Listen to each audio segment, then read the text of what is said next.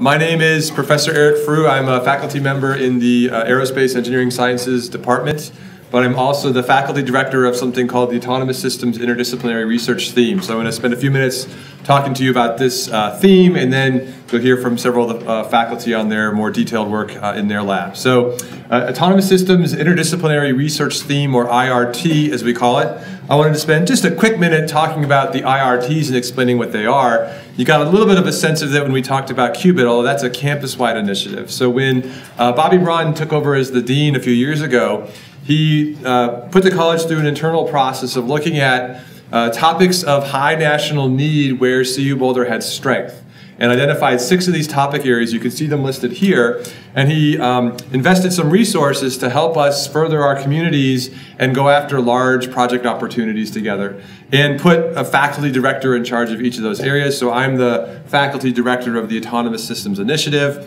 Again, here are the 6 areas. The Quantum Integrated Sensing Systems Initiative has been rolled into that Qubit initiative, which is now a campus-wide initiative. So I'm really here today to talk about the royal me, or we, so my colleagues in this theme, and I'll say a little bit more about that in just a minute.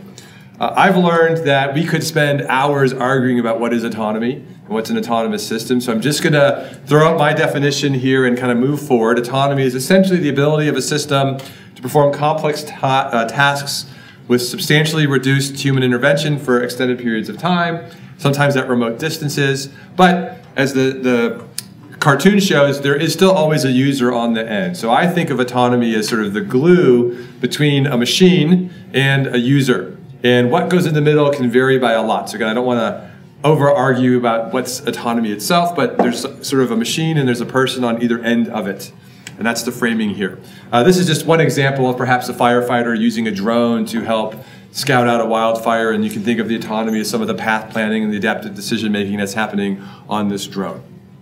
So when we think about autonomous systems, again, we think about this perspective, a user on one end, a machine on the other. We know how to certify the endpoints, right? We know how to apply process-based certification, type certification to machines, right? Cars are deemed roadworthy, aircraft are deemed airworthy, and that is based on how they are built. Right? Some units are tested, subsystems are testing, software is testing, but you don't take every car on the road and put it through its paces and check out all the scenarios before you certify it and sell it. On the other end, we know how to certify people.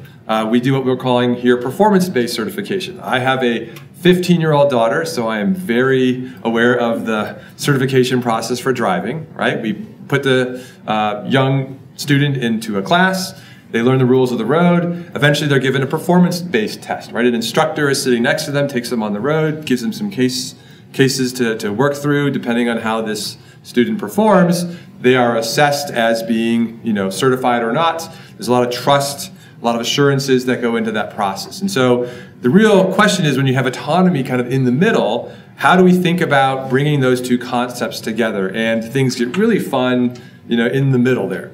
And so that's really driving the Autonomous Systems Interdisciplinary Research theme. And so we're really interested in this sort of grand challenge question of how do you certify these types of autonomous systems to be released into the wild?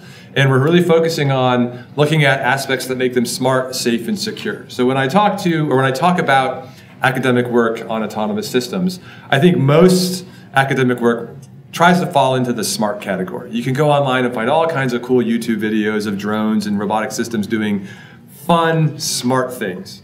Some of my colleagues are starting to talk about safety as a really core property, that can have guarantees in the system, in the solution, in what you're deploying, especially when you have learning involved and other types of non-deterministic behaviors in there.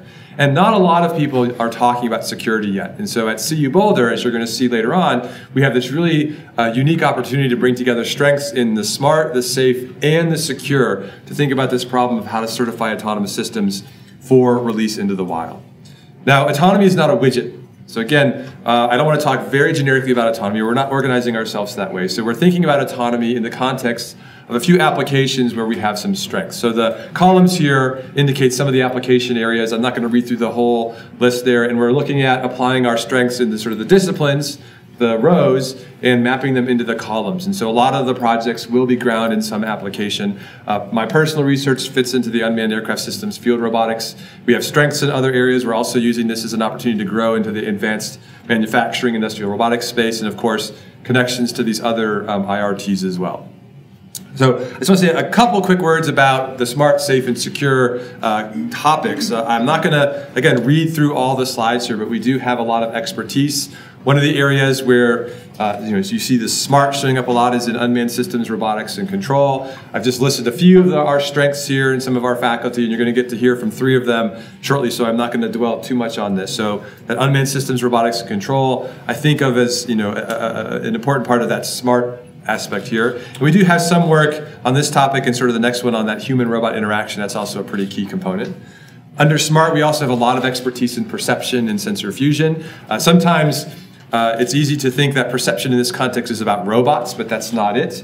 I'll show some example projects at the end. Autonomy applies to a lot of domains. We have a lot of expertise in space situation awareness, global positioning system, and other types of perception systems, not just robots and self-driving vehicles. So that's another strength that we draw on in this initiative. Assured algorithms. This has been a fun part of my role as the faculty director, is to now look at how we can bring together new groups. So we have a strong group that does programming languages verification and a formal methods group, and bringing them in contact with our robotics folks, our unmanned systems folks, and looking at bringing these assurance concepts into the domain of unmanned systems. I also have a picture here of air traffic control concepts. That's very much a strong part of safety in the context of autonomous systems. And then likewise, security, cyber-physical systems. I'm not going to say too much about the technology, cybersecurity and policy program, because you're going to see quite a few briefings about this shortly. But this is a new growing area of strength here on campus, and I'm really excited to sort of fold that into this thinking on autonomous systems. So just a couple of quick highlights from our group. I guess I should have backed up and said 2 other things. We're in the 2nd year of a 4-year process for these IRTs. So I'm really showing some highlights here from the 1st year. It was on a slide, I didn't call it out. There are about 40 faculty who self-identify as doing research that is of interest to this topic area. And that includes the robotics faculty that you'll hear from later, but also experts in power networks, smart buildings, medical devices. So again, we take a very broad view of what is autonomy in this initiative. In year 1, we had over $20 million of awarded grants in this topic of autonomy, over 28 projects, and you can just see some of the funding sources here: DARPA, DHS, DOE, etc.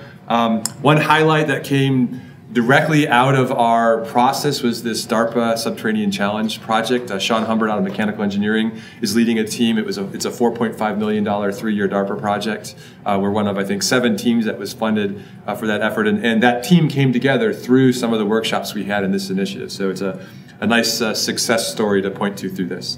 A couple other slightly smaller scale projects that are mentioned here. I'll say a few more words about these coming up. One of the larger kind of efforts that we're going after is this smart home space habitat project, leveraging our strengths in bioastronautics and connecting to some of our autonomy folks.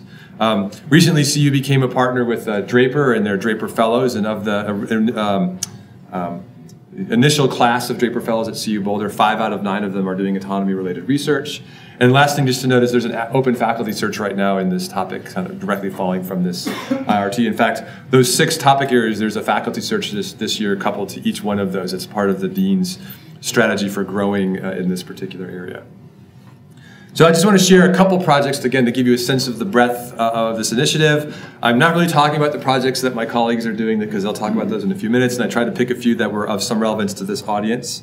One project, and also all of these projects have multiple collaborators on them. That's another important aspect of this initiative.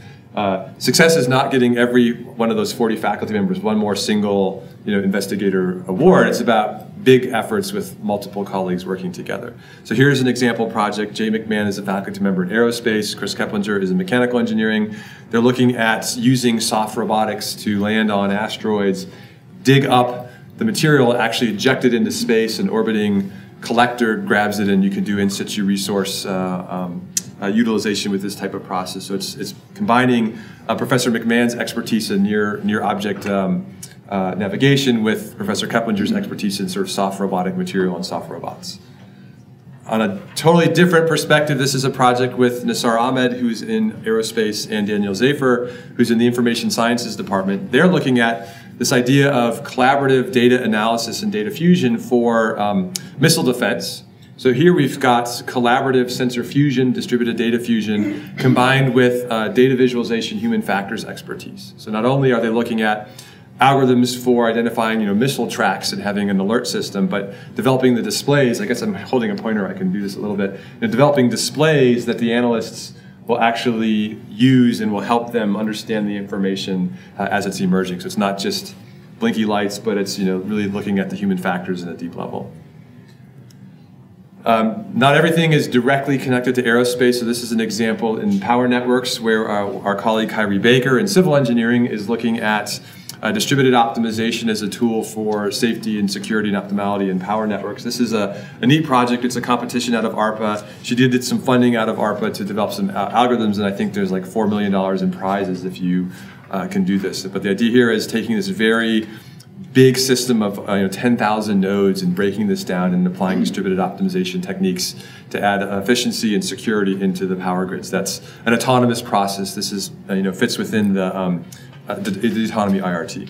And then the last project to mention, this is Natasha Basanik, also out of aerospace with Jay McMahon and Nisar Ahmed here. In short, they're looking at bringing some of the machine learning techniques that are being developed for self-driving cars and other domains into the spacecraft navigation domain, and particularly when you've got chaotic multi-body systems and you want to have spacecraft maybe transiting between the different moons of Jupiter, getting to Europa, doing a little bit of pre-learning of maneuvers because these are still very challenging problems to optimize trajectories. So bringing some of these new autonomy tools into a domain that can be sometimes slow to incorporate technologies that are not verifiable, right? So the key in space is that really has to be certifiable. So that's really pushes on some of those aspects of our initiative. So that's just a background on this initiative, some of the example projects. You can look us up at autonomy.colorado.edu, and I'm happy to say more about this over the next break. So thank you for your time.